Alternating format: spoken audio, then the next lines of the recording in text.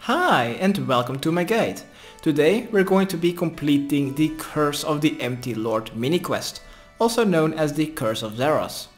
Quest requirements are Desert Treasure until you have the Ring of Visibility and Restless Ghost until you have a Ghostspeak amulet. Skill requirements are none, but there is a 1 in 3 chance that you will need to have 31 prior. Items needed: a Ghostspeak amulet and a Ring of Visibility. I currently do not own a Ghostspeak amulet, so I will be using these legs as a substitute. Next, for the suggested items are teleports to various places, and some of them will be in the wilderness. Now the places that you will need to go to is random for everyone, and I will list the best teleports for all the 3 sequences in the description. Next, also some teleportation methods that you can use up to level 30 wilderness. Those are Dragonstone Jewelry, the Royal Seed Pot and a Slayer Ring. Now currently in my inventory you don't need all these items.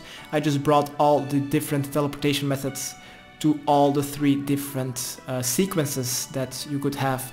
But there's only one sequence that you have to follow. So check the description after you've checked with path or sequence you have. Next, what is also suggested is some weight reducing armor and a couple of stamina potions would be nice. Then also, if you have a combat level of 108 or lower, there is a 1 in 3 chance, this is if you have path 3, that you will need to have a friend to fight off the aggressive earth warriors in the Edgefield dungeon, because they are aggressive and then you can't listen to the ghosts story. Also, there are a couple of low-level monsters in the wilderness that are aggressive no matter what your combat level is, so having a weapon to kill them so you can talk to the ghost would also be helpful. Now of course, because a lot of the activity that we're going to do is in the wilderness, do not bring anything you wish to lose. So if I'm going to the wilderness, I'm going to deposit my full graceful, of course.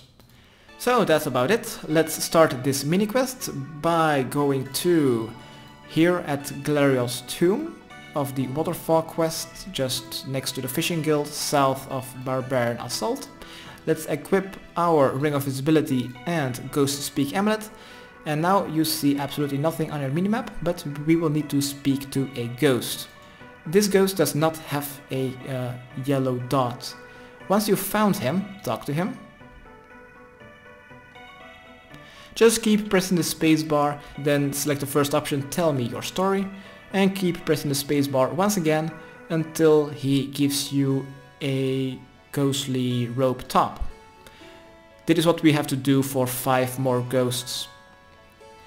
After the conversation is over, let's talk to him again, but do not click to continue, because now we will need to find the location of Thief Ranar. So let's talk to him quickly, not too fast, and for my path he is a thief and he's located southeast from here. Now if he says he is a pirate, that means that he's located at the shipwreck all the way north in the wilderness.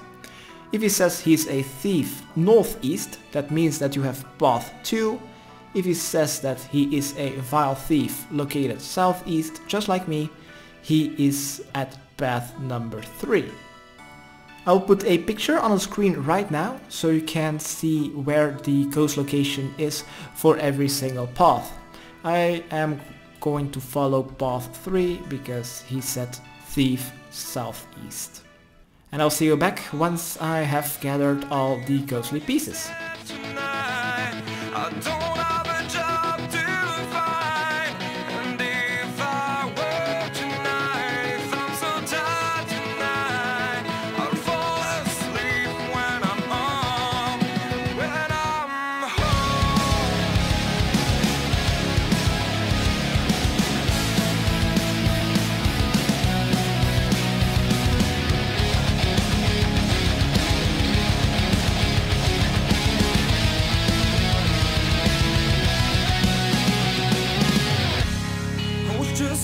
From here, focused on my own way, with never looking back to those who lived in fear. There was nothing I could do, there is nothing you said that could make me realize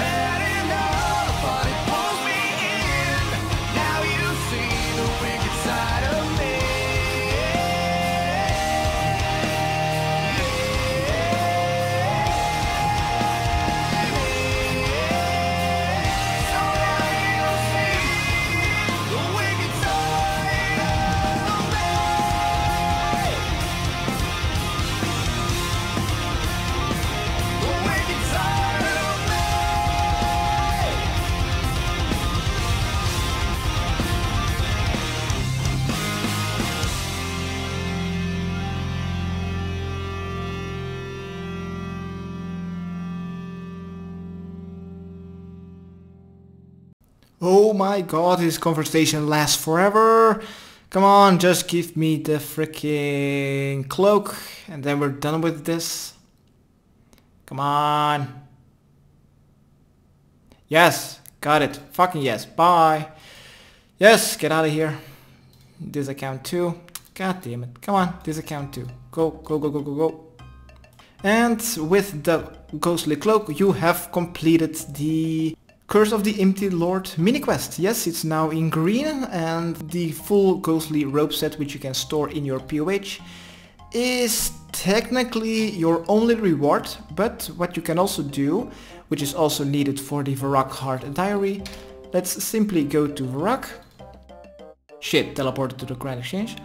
But if we now go to Minas, who is located on the second floor of the Ghorrock Museum, after we've listened to so many stories, we now can tell that to Minas, the historian, and he will give us an experience lamp of 10,000 XP, which we can use on any skill of our liking if it is at least level 50 or higher. Alright, after I've gotten this lamp, I will end the video, so hopefully it helped. Subscribe, rate and comment. Okay, thanks, bye.